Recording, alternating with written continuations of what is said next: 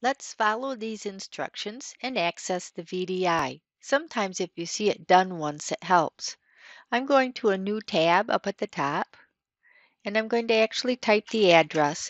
There are ways to access it from the college webpage, but what's going to happen the next time they change the website? So I just type it. And on this page down here, I will choose the HTML client, and now I'll log in. You log in with your information just as if you were logging into anything else at Mott.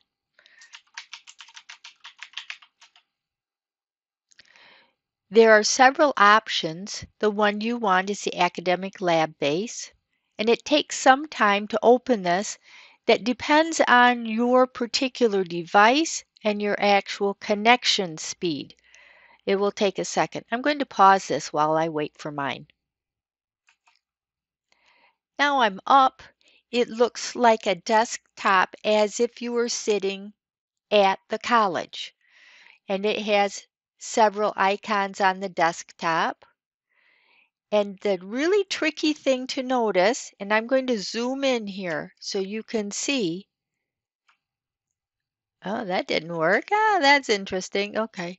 Is down here in the corner, I'll have to do this in post-edit production.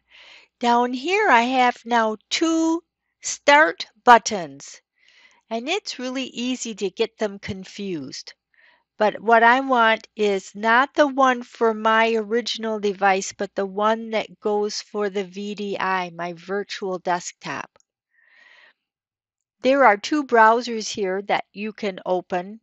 Either one is fine. And notice that these are set so they are not maximized. And the reason why is because if you maximize this one too, oh my goodness, now I have my original device that I'm starting with, and then I have the maximized version of the browser that's in my VDI window. Too confusing. So I'll just leave it at that smaller size. And when I want to open a software program, I'll go down to not the start button on my device, but the start button that's in the VDI, and I can search for File Explorer or whatever software program that I want. And if you're using this only for access, it's up here.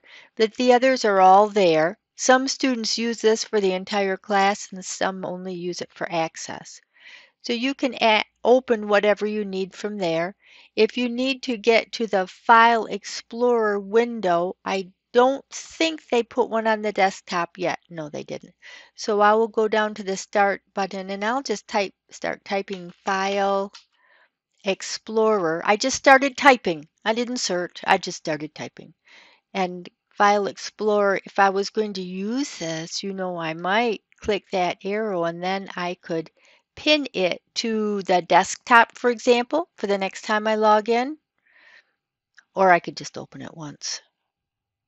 And now it has another window in front. And again, I don't recommend that you maximize it because you're going to confuse yourself with which set of icons you should be looking at. When you want to log off, then go ahead and do your work.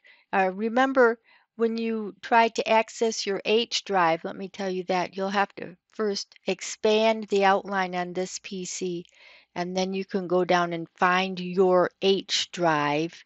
Even if I don't make that window wider, that pane, I could make it wider, but even if I don't, when I hover over my H drive, it will all show up. So then when I want to log off, then again, not to the device, but the one on the VDI, and I'll right click and then I can sign out. So I hope that helps you get started on the VDI. It takes a little bit of practice, but it's okay. You can do it, and you close your window when you're done.